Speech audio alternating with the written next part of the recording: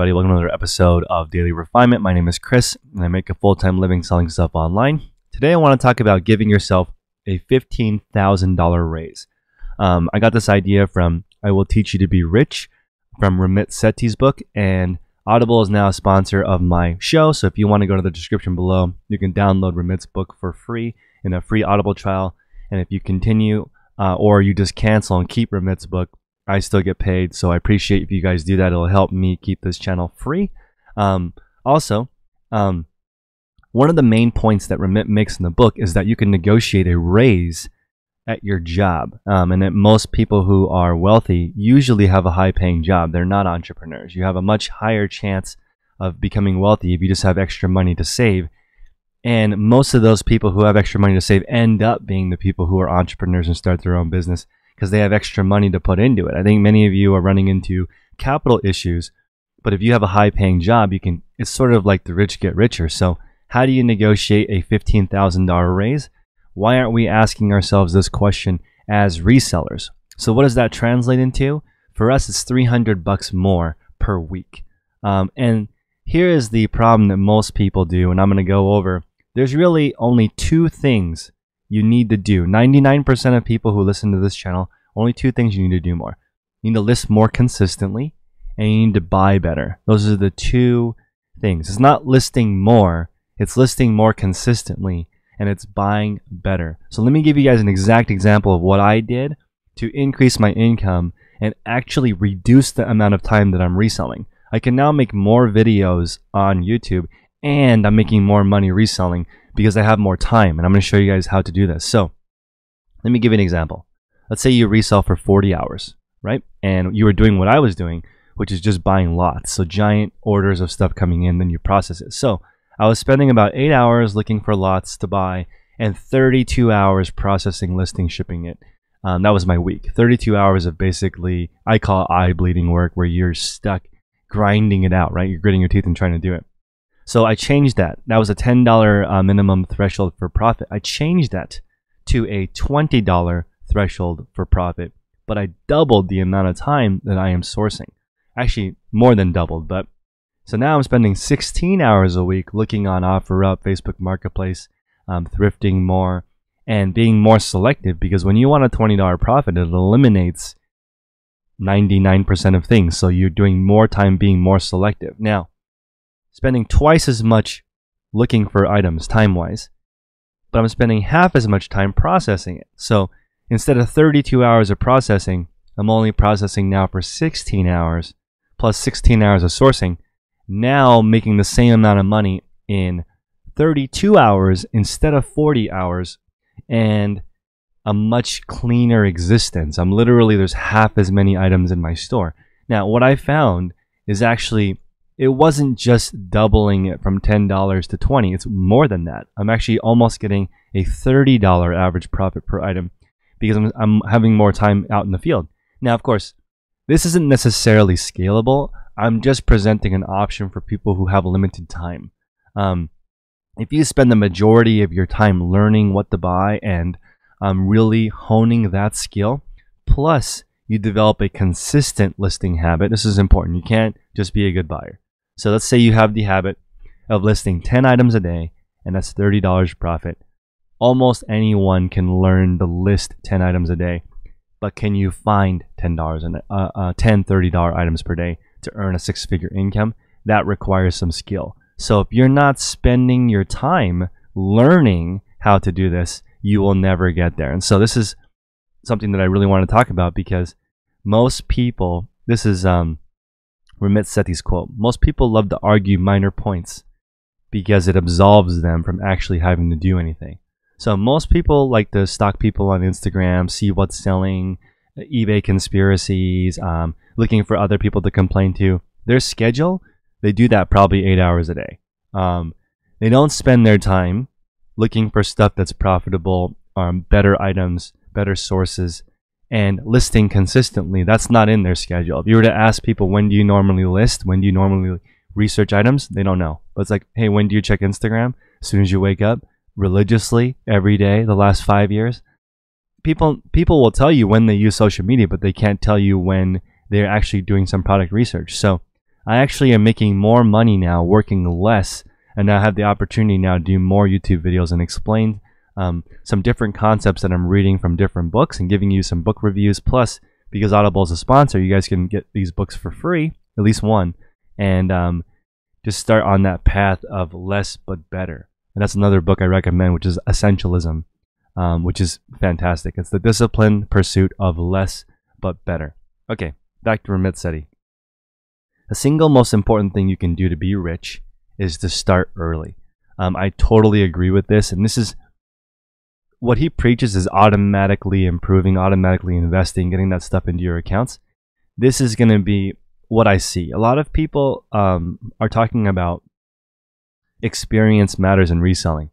Kind of. It's not how old you are, because I know 8-year-old resellers that are more advanced than 60-year-old resellers. Like, just because they haven't been alive very long doesn't mean they don't have the consistent habit of listing and finding goods. And when you are in elementary school, you are like in a target market incubator. All your friends are buying the hottest toys. You're right in the age, you're right in the consumerism, right in the heart of it, surrounded by all these people who are buying things. It wouldn't surprise me to see a 6-figure reseller that's in junior high school. That doesn't surprise me, actually. As long as you know the basics of how the platform works, they know what sells because they're constantly with their friends. Okay. This applies, I'm going to go over the key messages of if I will teach you to be rich, and then you guys can tell me in the comment section below if you agree with this or not. He says focus on 85%. Getting started is more important than becoming an expert. If you haven't started investing or you haven't started reinvesting profits, start with $1. If you're in debt, borrow an extra $1 and invest that $1.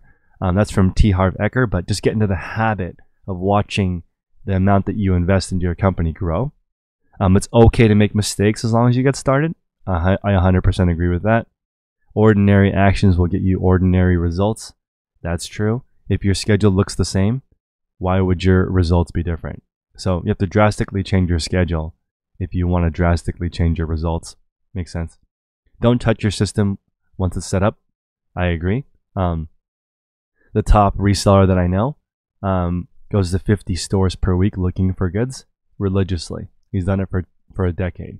So can you do that for a decade? Can you do the same thing for a week and not, for 10 straight years and not deviate from it?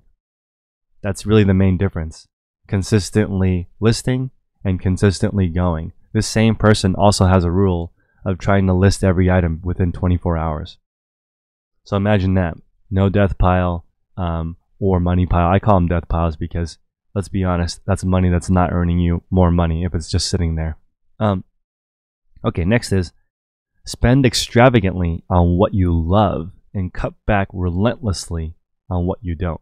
So his example is, I think he spends $50,000 a year on a personal trainer because he really wants to be in shape, and he spends $10,000 a year on clothing, or he loves clothing. But, he and his wife have a Honda Accord, and they don't eat out because they don't care about that. They'd rather just cook a small meal at home. So if you want to make some sacrifices, you may also want to think on the other side of what would you extravagantly spend on. That's more exciting, and I will make another video on fat fire versus lean fire. When I hear lean fire, which is like living as cheaply as possible and as frugally as possible, that's cool. But then fat fire is more what I want to do, because I like living in a big city. I like the convenience of being able to walk around, and mainly I like the ambition of the people who live around me. That's irreplaceable. I would pay an extra $20,000 or $30,000 a year just to be around people who are trying to accomplish more. You just see a lot more living in a big city, and I personally like that. That being said, I can see the merit of van life and living like a vagabond and just being out on the road, and such little expenses that you can, save 200 grand and retire forever, as long as you just drive around in your Prius and don't eat too much protein because meat is expensive. You can retire probably when you're 25 if you just don't go to college, get a job, earn $200,000 in 5 years by being frugal and getting a $15,000 raise each year. You can be done working at 25. No one presented that plan to me when I was a kid. So hopefully, if you guys are watching this channel and you're younger, you could be lean fire and retire at a very, very, very young age if you just do what Remit says and cut back relentlessly on what you don't care about. Okay, here's the 6-week plan. This is awesome. This is Remit's 6-week plan to get you started on your path to getting rich. First thing is learn how to improve your credit score.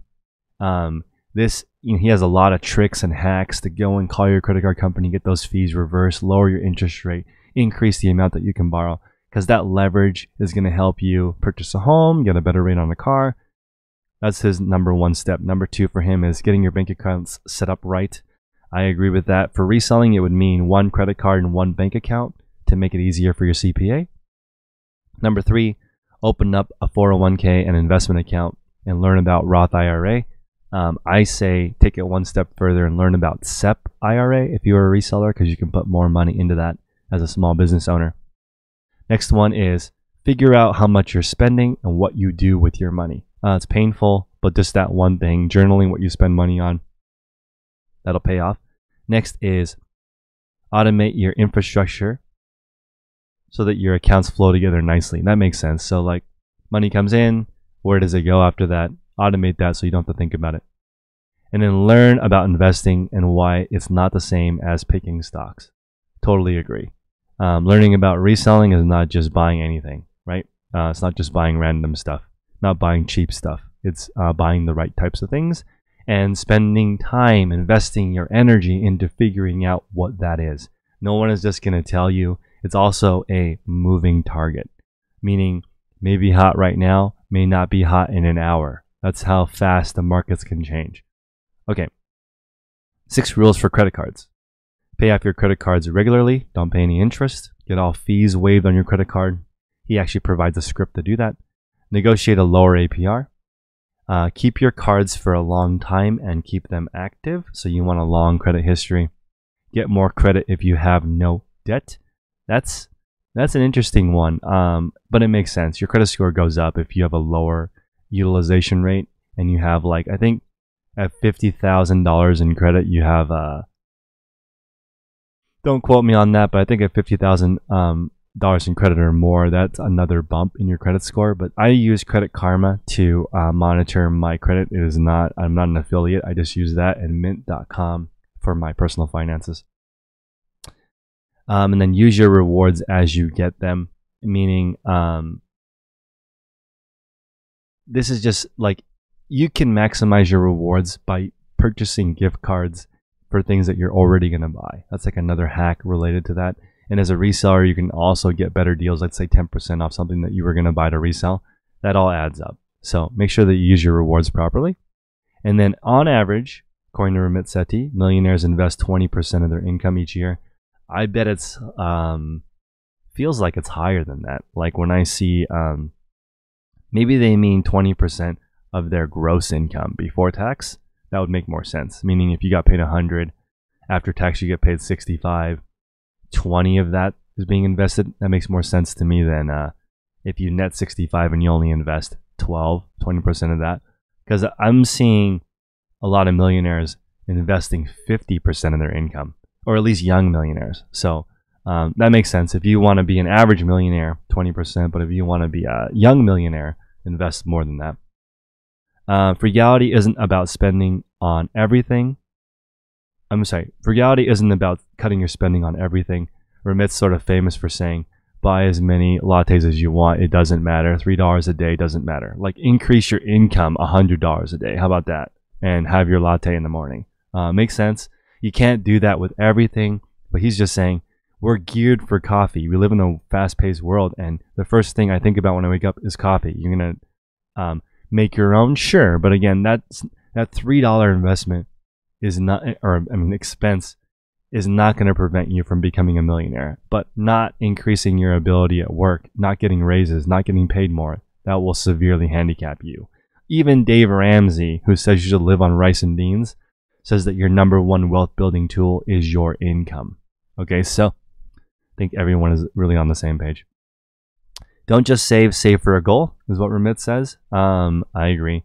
Hard to save money without where it's going to end up being. Next is set up automation so that money goes straight to your investments without you seeing it. Totally agree. If someone were to cut your paycheck in half, you would just figure out how to live on that half, usually. And then finally, he says buy index funds, not individual stocks. I'm starting down that road too with VTSAX or VTSAX, however you want to say it, Vanguard, as a tool to passively invest without doing too much research. Because as you know, I know many of you are busy already with kids and reselling. You may not be doing a ton of investment in the time for your investments. But again, if you look at the millionaire behavior, 20% of their income is going into this investment bucket, and millionaires probably are better off at least having a literacy of what they're investing in versus just letting a fund, like a company, manage your money and take those fees out, regardless of your portfolio is doing well or not. So, last thought is, I think the worst possible advice for reselling is sell everything. I'm going to make a separate video on that, and if you guys are enjoying this content, please smash the like button. But I think the first thing you should do is sell what you have, then sell what you like, then maybe go after selling everything, because like that's not good advice, because you can't get good at a specific niche. So thanks guys for stopping by, and I will see you guys on the next episode. Cheers.